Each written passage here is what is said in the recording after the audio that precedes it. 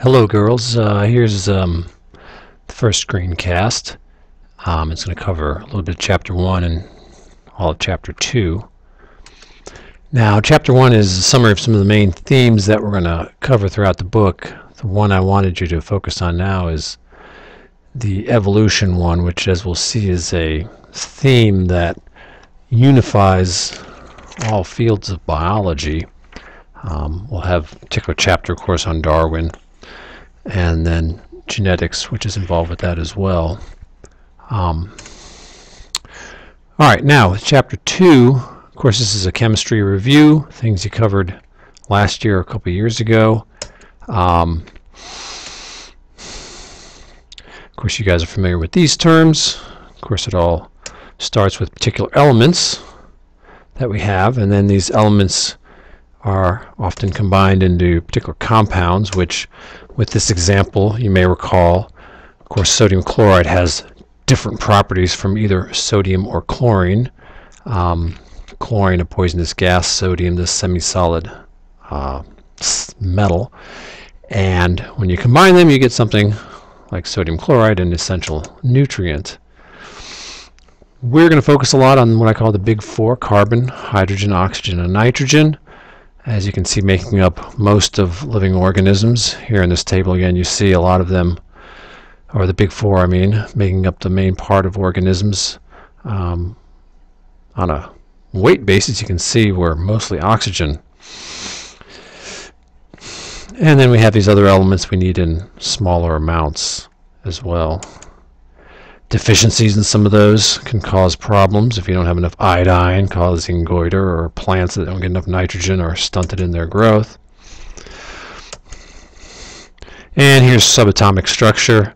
Not stressed so much, again, with the new AP curriculum, but you just want to recall these main components of atoms, and the nucleus with the neutrons and the protons, and the electrons that orbit the nucleus. Of course, most of the mass coming from neutrons and protons.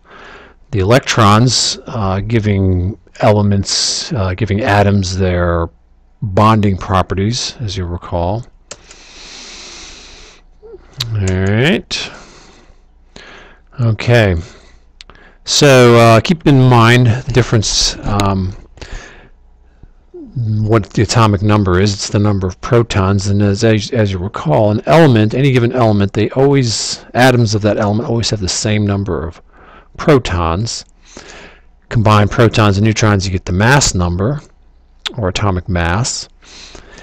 And while the number of protons will always be the same for a given element, we know that the number of neutrons can vary, and that gives us our different isotopes. You can have particular atoms that have extra neutrons, these heavy isotopes as they're known. Some of these are radioactive isotopes, that is, they're unstable and they can break down and give off energy and such. These isotopes, as you recall, perhaps can be used for many things, like dating fossils, carbon dating, for example. And in biomedicine, they're used a lot to diagnose problems. For example, here, to identify certain cancerous tissues, you can use these radioactive isotopes. Energy. So energy is, as we'll see, is going to be an important theme in biology, because living organisms, all organisms make use of energy and process energy. At the atomic level, the energy is really the electrons, what we're concerned with, because, as we'll see, electrons are often moved between atoms to essentially move energy. And you learned about orbitals and how you have different energy levels, and electrons can be excited and move between different orbitals. The electron configuration and the number of electrons you have gives elements their chemical properties. And you learned a lot about the periodic table. You see just a certain part of it here with some of the more important elements for living things. And so certain elements have their outer orbital full, and these are relatively non-reactive elements, as you learned, but many of them have an outer orbital that's not full, and that makes them reactive. Some are very reactive, like oxygen and fluorine. They really like to grab onto electrons. Others only have one, as you see with lithium and sodium, and they're ones that are willing to often give up that electron. We'll talk a lot about carbon. It has its own chapter, and that outer orbital has 4. How many more would it like to have? 4 more, right? And so it's a very versatile element, as we'll see, forming all sorts of bonds with various other types of elements. Okay, that outer shell, that valence shell, is what really gives the atoms their particular properties. We're not going to worry about orbitals,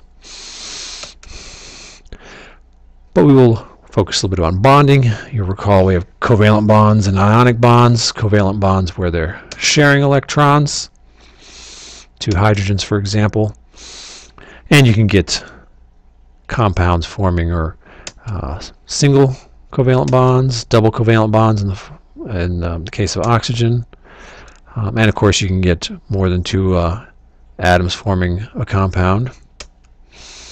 Carbon, again, that very versatile one, wanting to form 4 bonds. Here in the case of methane, CH4. Electronegativity, what's that? Well, that's basically how much an atom desires electrons, you might say. So again, things like chlorine and fluorine and oxygen are very electronegative. They like to grab onto electrons, whereas hydrogen and sodium are not electronegative really at all. They're willing to give them up. So with water, so this is a a compound in which you have hydrogen and oxygen bonded in these covalent bonds. Overall, this atom doesn't have a charge, but it does have a certain polarity, which gives water its unique properties, where it has a slightly negative side, and a slightly negative side here and a slightly positive side. And as we'll see, that's what allows water molecules to stick to each other and what allows other molecules to stick to water and makes water a good solvent. Now, you have some elements that bond together in ionic bonds, where one atom is taking electrons from the other, and they're forming forming ions. Anions, negative ions, cations, positive ions. And the classic example is when sodium and chlorine bond. Chlorine, that very electronegative atom, takes an electron from sodium, which only has 1 in its outer orbital, so it's willing to give it up. And so they form ions, and the opposite charge is what holds them together. There you go. Salts, good examples of ionic compounds. Weak chemical bonds, hydrogen bonds, so that polarity we see in water, that slightly negative side and slightly positive side, is what allows 2 water molecules to stick together. Those slight variations in charge form those hydrogen bonds, and again makes water a good solvent, so things like ammonia can be dissolved in it.